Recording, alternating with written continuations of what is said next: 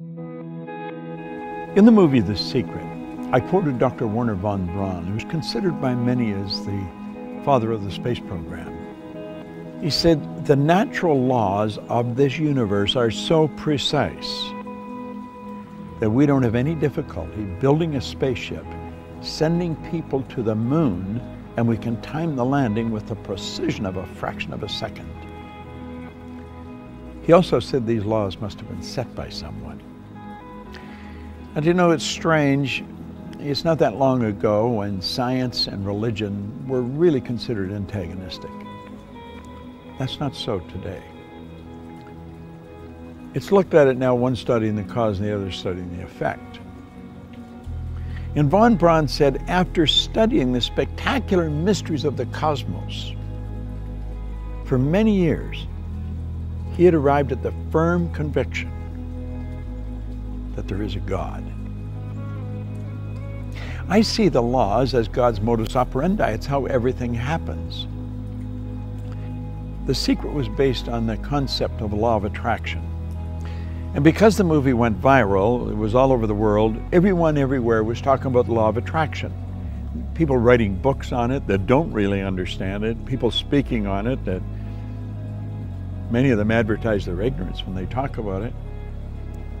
I'm of the conclusion that attraction is not really understood in any depth by most people. Now, I've studied this every day for 50-some years. And I can assure you, attraction is a law, but it's a secondary law. The primary law is the law of vibration. The law of vibration is one of the basic laws of the universe. It decrees that everything moves, nothing rests. We literally live in an ocean of motion. Do you know that everything is an expression of the same thing? The leaves, the tree, the cement, the body, the clothes. It's all energy at a different rate of vibration. You see, your body is a molecular structure in a very high speed of vibration. Your brain is an electronic switching station. Your brain does not think, but you think with your brain. There's a difference. As you activate brain cells, you set up a vibration in your body. For me to just move my hand like that, I had to activate brain cells or my hand wouldn't have done it. If a person's had a stroke, where the blood just stops going to a section of the brain, those brain cells become dead. The movement in the body, in that part of the body that is controlled by those cells, stops. Vibration is something that must be understood if you're going to take control of your health. It must be understood if you're going to take control of your relationships. It must be understood if you want to become wealthy. And if you want to really master the art of selling, vibration is an essential. You've got to understand it. And yet almost all the sales training programs that are done worldwide have nothing about the law of vibration in them. As Robert Louis Stevenson said, everybody's selling. You're selling an idea, a product, or a service. And it's true. The teacher's selling the student. The parent's selling the child selling the parent. Well, what do we mean selling? Well, the professional salesperson understands that selling is doing something for someone, not to someone. And the professional will sit down and they will get to know the prospect. They will find as much about the prospect as they can. They'll have permission to ask the prospect questions. They'll gather a lot of information and they find out where the prospect wants to go, what they want to accomplish. They mentally get on the prospect's frequency and help the prospect go to where they want to go. My old mentor called that empathy-ego balance, where you're able to get into the other person's mind and see the world from where they see it. Get on their frequency, get in their vibration. The vibration you're in is going to dictate what you attract into your life. And if you're troubled, you're worried, you're going to attract a lot of bad energy. That's why the great sufferer in the Bible said, "Lo, the thing I fear has come to visit upon me." Well, fear is a very negative vibration. It's a very negative emotion. It's caused by doubt and worry, and doubt and worry is really caused by ignorance. That's That's why Solomon said, in all you're getting, get understanding. What do we want to understand? I think we want to understand the laws that govern our being, the laws that govern our universe. And then we want to understand how to get in harmony with the law. Everything you want will come to you when you get in harmony with it. Vibration is essential to understand, but only one person, maybe 10, has any grasp of it at all. If you ask a person how they feel, what they're really telling you is their conscious awareness of the vibration they're in. If a person says, I just don't feel very well, that person's probably in a very negative vibration. A person said, I feel wonderful, they're in a very good vibration. If you're in a really good vibration and you're with a person that's very negative, you will not feel comfortable in their presence. Feeling, conscious awareness, vibration. You don't feel comfortable in their energy and you want to get away from them. Now, if you were negative and they're negative, you're going to come together. Misery loves company. See, these old sayings are all based on laws.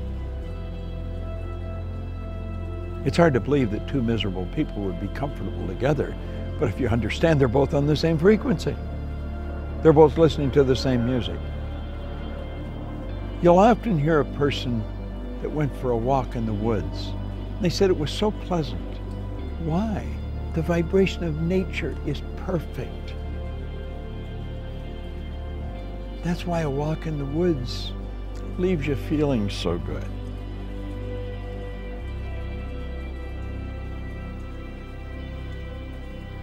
What do you understand about the law of vibration? That's a good question to ask yourself. I'm going to give you a small exercise. The next time you're around a person that's complaining about anything, or that obviously it doesn't feel very well, start changing the subject. Start talking to them, about something good about them. Compliment them, but make it a sincere, merited compliment, not false praise. No flattery. Pick out something good that they do and slowly turn the subject around to that. Let them know how much you admire how well they do it. And you know something? Like that, their energy will change. You have caused them to change their vibration. Now, the beautiful truth about this, when you do it, you'll learn how to do it to yourself when you're not feeling very good. That's the beautiful truth. We are in control of how we feel. I was reading something by Viktor Frankl, the author of Man's Search for Meaning, a Viennese psychiatrist, spent the war years in a concentration camp. He said, in every situation, there is a space between the situation and how you respond to it. And in that space, you can decide how you're going to respond. Now, that space may only be a millisecond, but in that space, you can decide, are you going to react or are you going to respond? Think of it.